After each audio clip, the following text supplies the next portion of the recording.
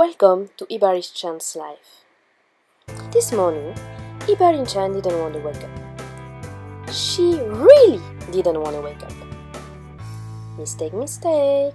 Rule number 1. Never leave your buffalo alone. She will try all of your clothes.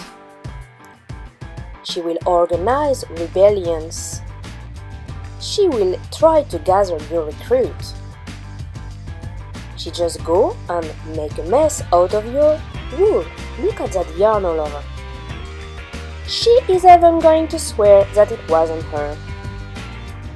She will watch violent movie with buffaloes, try to drink all the tea, and eat all the chocolate. Well, sometimes she still looks like an angel.